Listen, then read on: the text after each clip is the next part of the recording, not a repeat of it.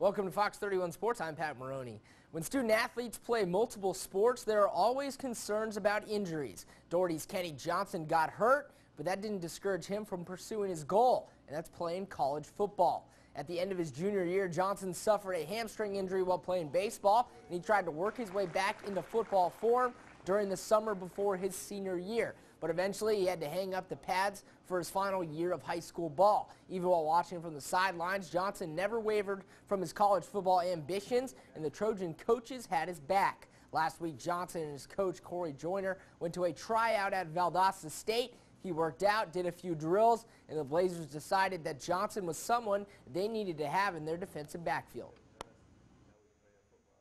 It feels good because beginning of the season, I didn't know where I was going to go, especially when the injury I had. And it's a blessing. Great moment. Even when I was down there, he was trying out. It was a great moment for us because that's the ultimate goal. Ultimate goal is not winning football game, but ensuring that these kids have an opportunity to continue their education and continue their success in football.